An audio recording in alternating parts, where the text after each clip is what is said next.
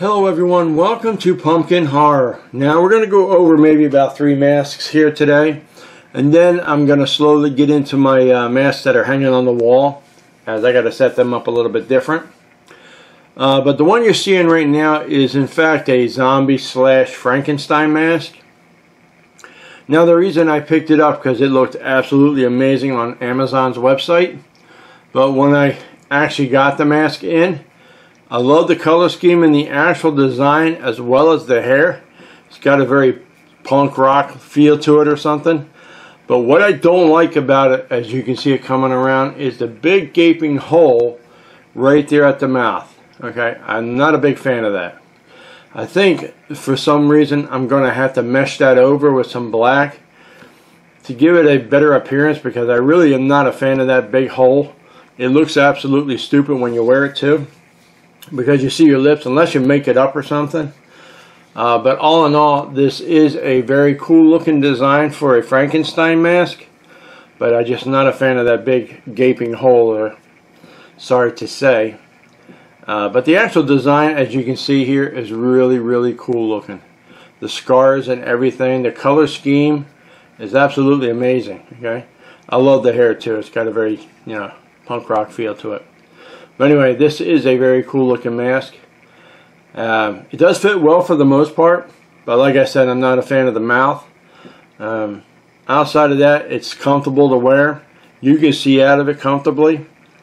But like I said, the mouth is the only thing that really turns me off about it. So I'm thinking of getting some kind of a black mesh or something, or maybe green, if I can find it, and actually just kind of glue it in there, and hopefully it'll improve it a little bit. But that is my Frankenstein mask. It's the last part of the masks. I got 2 more to show you here. But this one here is usually sitting in my closet because obviously I'll have it out there on a shelf once I get it fixed. But like I said, because of the mouth, it kind of turns me off about the whole thing. But it is an actual very cool design, with the exception of that. They should have put some kind of a mouth and a set of lips on it. This mask would have been absolutely perfect looking. But anyway, let's pull this off and move on to the next one, which is almost like a vampire zombie type mask. These are quite common online. Now for some reason this one here is damaged. Okay, it has a tough time balancing. Let's see. What the hell's with this thing? It's damaged. Damaged goods. Alright, what I'll do is I'll pull it off of there. There we go. Let's try that out. Okay. I'll have to get a different head for that. I got them in the back. But anyway, this is more like a vampire, I don't know, like Nosferatu's type vampire mask, or Stratego, or I think that's what they call it. Excuse me. I got this a long time ago for about, I think, 11 bucks. It was cheap, okay? But I like the looks of it. Okay, I got it on Amazon.com, and I actually wore it. It looks really cool when you wear it. Okay, and I like the mouth on this thing too. It kind of reminds me of the vampires from Blade 2, a little bit, except their mouths open up and stuff. But this is a very cool looking mask. It's a thin material. The latex in itself is thin, but like I said, I don't buy them to wear them.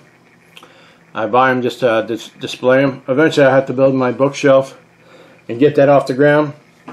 We're going to have to do that real soon because I'm slowly getting some masks in, and they're starting to crowd out my room. So, but anyway, we're getting closer to the end of the masks in themselves, and eventually I'm going to get into my wall masks, and I will do a separate video showing you all my Plague Doctor masks.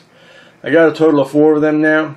I'm going to wear the outfit along with the hat and give you guys a shot of what it looks like wearing this stuff, okay? So I will do that further down the line.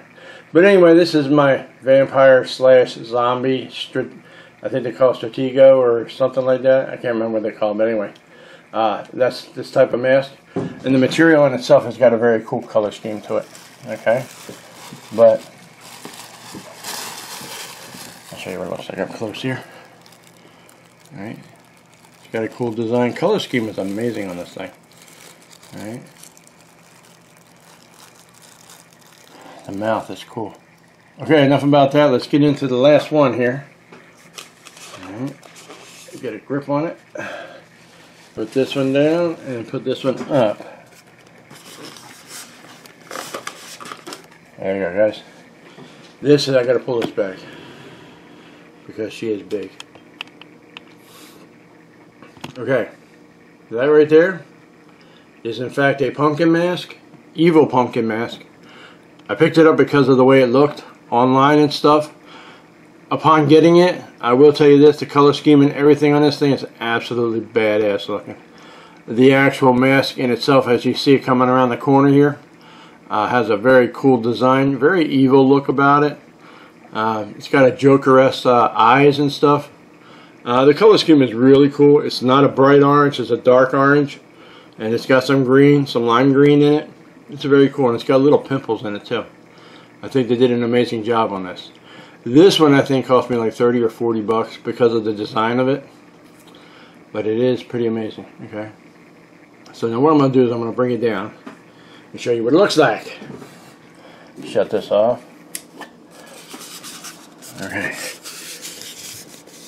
Okay, now you can see the little pimples. He's probably a teenager going through acne right now. No, just kidding.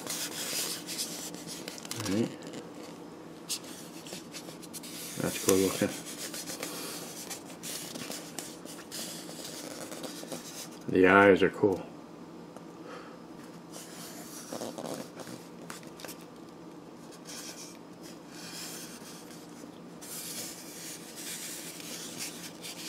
This would be cool to wear during Halloween, that's for sure.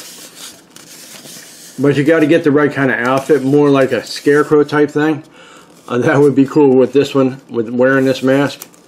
I got another one coming in. I just ordered it today, literally. Alright, hang on. Let me straighten that up.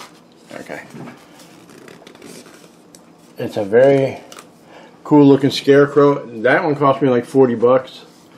Wife's probably going to freak out, but I'll get it. It should be alright.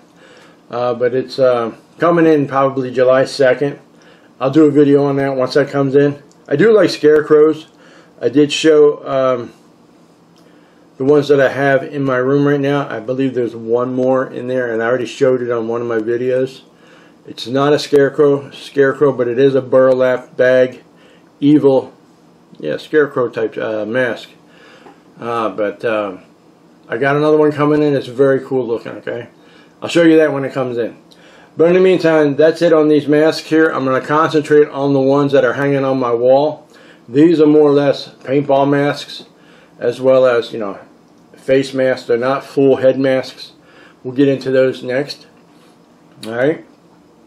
So, with that in mind, because this is a brand new channel, I'm going to ask each and every one of you who come here to check this channel out, just do me a small favor and let everyone know about this, and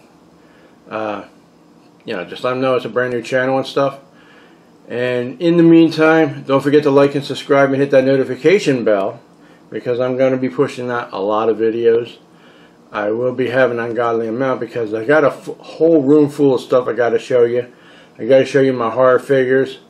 Once we get off the wall masks, we're going to concentrate on my other Halloween type or horror type figures as we get into that, and then we'll get into the Halloween decor, and then I will concentrate on my witchcraft. I got an apothecary. I'm going to show you all that stuff, everything on the apothecary, as well as my spirit board, or they call it Ouija boards.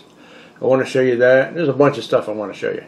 So look forward to this. This is strictly Halloween and horror. This channel here is going to be nothing but, okay? So keep that in mind. And the occasional update, you will see those too as well. In the meantime, don't forget to hit that notification bell, because I will be pushing out some more videos. Again, I thank you for coming. Let everyone know about this channel if you would be so kind as to do so. And I will see you guys at the next video.